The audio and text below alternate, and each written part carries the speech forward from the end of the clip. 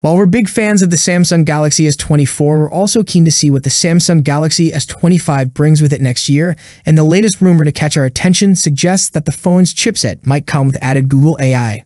According to tipster at Orexta, the Exynos 2500 processor from Samsung, expected to feature in at least some variants of the Galaxy S25, will reportedly include a tensor processing unit developed by Google. The TPU functions as the component within the chipset responsible for managing AI tasks, much like the GPU handles visual tasks. With increased AI processing capabilities on the device itself, the user experience becomes faster, and there's reduced reliance on sending data to the cloud. Reading between the lines, it appears that Samsung trusts Google's expertise in developing this specific chipset component. This implies that the AI capabilities onboard the Galaxy S25, powered by the Exynos 2500 processor with Google's TPU, could potentially offer even more impressive performance compared to the current Galaxy AI.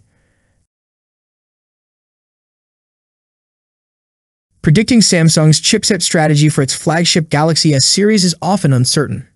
In the Samsung Galaxy S23 series, Samsung relied entirely on Qualcomm chipsets, whereas the Galaxy S24 lineup used Qualcomm CPUs only in specific regions, with exceptions for the Ultra variant.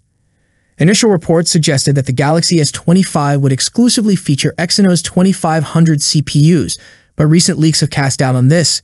If Qualcomm becomes involved again next year, it raises questions about how Samsung will ensure comparable AI performance between the Exynos 2500, augmented with Google's TPU, and the upcoming Snapdragon 8 Gen 4.